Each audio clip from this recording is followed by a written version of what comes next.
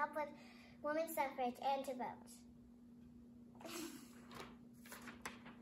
Hi, my name is Myrtle. I met Violet in New York and became friends with her. I traveled with her to help find her sister Chloe.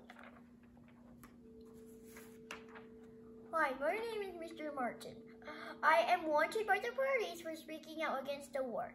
I am friends with Chloe and help her in the fight for women's suffrage.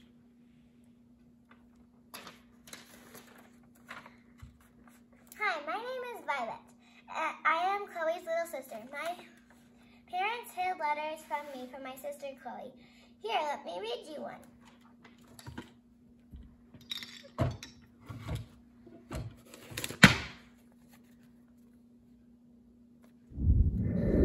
Dear Violet, well, I wrote it. It was nothing like Father warned me. There were not gangs of hoodlums standing at the top of the steps to throw down voters from the opposite party.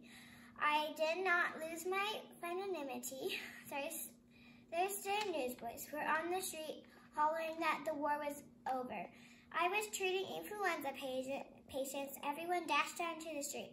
But then it turned out not to be true. Everyone said that war can't last much longer. Some of them had only gotten the right to vote to women whose sons were killed in the war. That makes me angry, as if women are only as good as men if their sons die. But the U.S. doesn't even have that. Write if you can. The address is on the envelope. Your loving sister, Chloe. Here are some of the signs that they use for women's suffrage. Dear Mr. President, what will you do for women's suffrage? How long must women wait for liberty?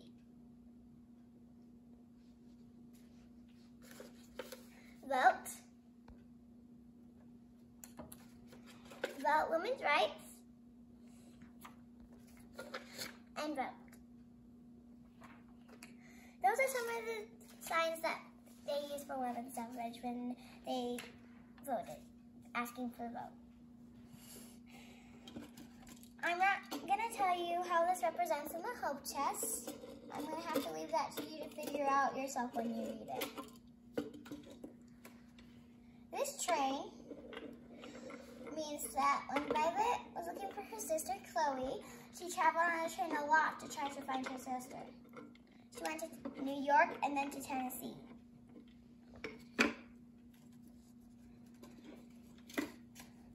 These roses represent the antis and the suffragists.